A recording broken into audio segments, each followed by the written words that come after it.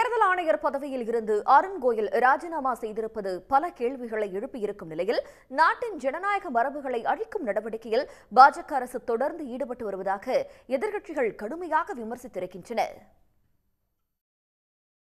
நாடாளுமன்ற தேர்தல் தேதி சில நாட்களில் அறிவிக்கப்பட உள்ள நிலையில் அருண் கோயல் பதவி விலகியிருப்பதால் இது தேர்தல் ஆணையமா இல்லை தேர்தல் புறக்கணிப்பு ஆணையமா என்று காங்கிரஸ் தலைவர் மல்லிகார்ஜுன் கார்கே கேள்வி எழுப்பியுள்ளார்.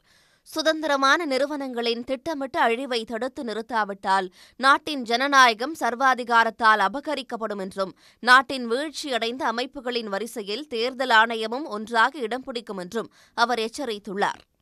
காங்கிரஸ் பொதுச் செயலாளர் சி வேணுகோபால் வெளியிட்டுள்ள பதிவில் மக்களவைத் தேர்தல் நெருங்கி வரும் சூழலில் தேர்தல் ஆணையர் பதவி விலகி இருப்பது உலகின் மிகப்பெரிய ஜனநாயகத்தின் நிலை குறித்த கவலையை ஏற்படுத்தியுள்ளதாக கூறியுள்ளார்.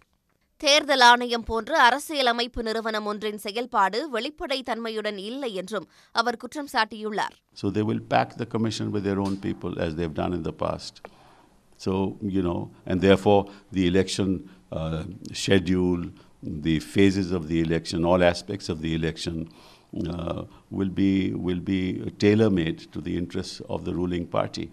And as we've seen in the past, when speeches which are violative of the code of conduct are made by people of the BJP, they are not proceeded against. And at the slightest, deviation from the model code of conduct by any opposition member, he'll be immediately given a notice. இந்த வாரத்திலே தேர்தல் தேதி அறிவிக்கப்பட போகிறது.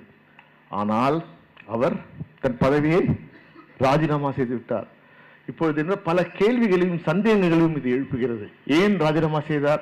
எந்த நெருக்கடியில் ராஜினாமா செய்தார்? சரி, அவர் ராஜினாமா செய்தார் என்றால் அடுத்தபடியாக எத்தனை பேர் இருக்காங்க?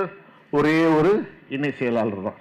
அப்ப என்ன ஆகுது? அவர் தானாவே தலைமை செயலாளராக மாறுகிறார். அப்பொழுது அவரை கட்டுப்படுத்துகின்ற அடுத்து 2 இணை செயலாளர்கள் இல்லை.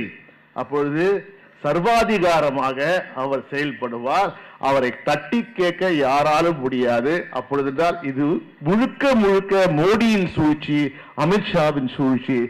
திரிணாமுல் காங்கிரஸ் எம்பி சாகேட் கோகலே எக்ஸ் தளத்தில் வெளியிட்ட பதிவில் மோடி அரசு கொண்டு வந்திருக்கும் புதிய சட்டத்தின்படி பிரதமரும் ஒன்றிய அமைச்சரும் வாக்களித்தாலே தங்களுக்கு ஏற்ற தேர்தல் ஆணையரை தேர்வு செய்துவிட முடியும் என்பதை சுட்டிக்காட்டியுள்ளார். இது மிக மிக கவலைக்குரிய ஒன்று என்றும் அவர் தெரிவித்துள்ளார்.